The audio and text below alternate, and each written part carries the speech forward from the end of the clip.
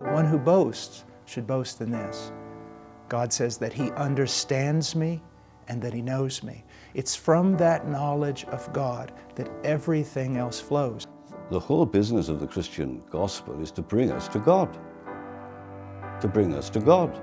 The primary question that comes in then is, what kind of God is there? Who is He? What is His character?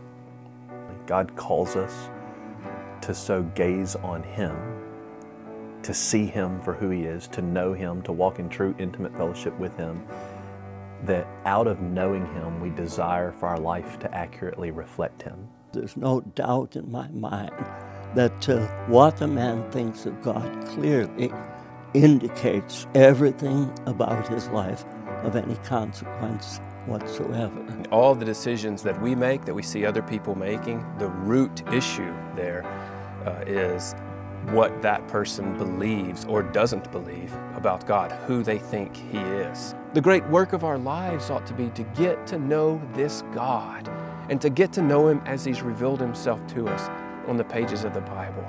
You think of all the people we think are interesting and fascinating.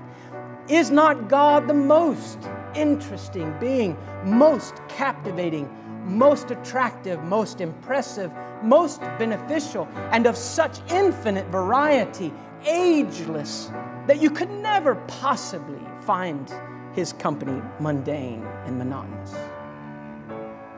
The emphasis here is hunger for God. See, when we talk about attributes, we're not just talking about this or that, omniscience, righteousness, holiness. No, it's all these things that He is. The fullness of all perfection. It is a person that we're aiming for. He is the goal.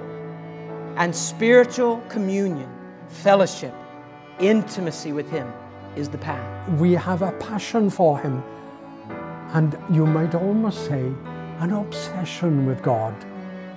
That's the Christian.